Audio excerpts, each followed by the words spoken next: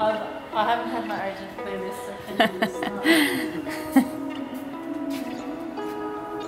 The way Megs views the game is second to none, and I think her character is more quieter, but she's so emotionally intelligent with everyone, a very kind person, so she picks up on little things that you don't necessarily notice yourself, and that's how she gets the best out of her players. Hello!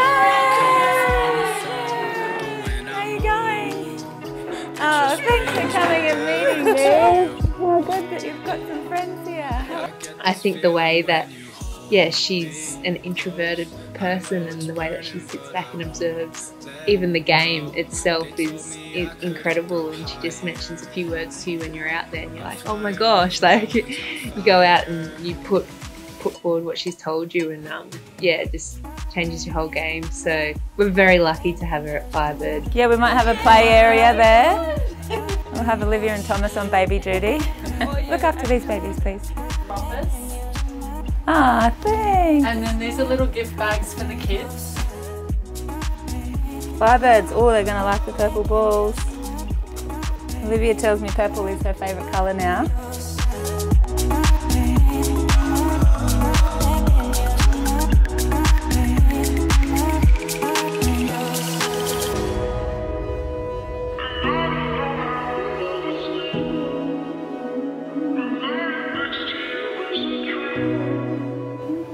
Hello. Hi. Lovely. Thank you. Oh, what a day. We go back around 25 years ago. We both started studying human movement together to be teachers, and yeah, we studied together for 4 years.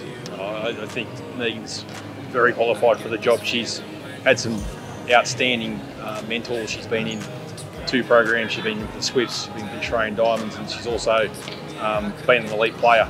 So she's going to do an amazing job with this group.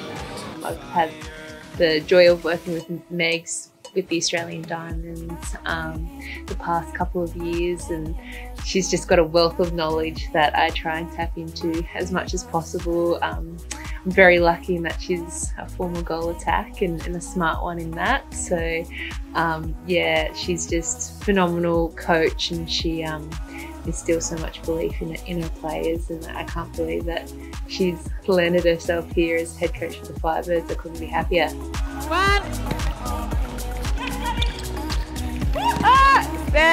Step.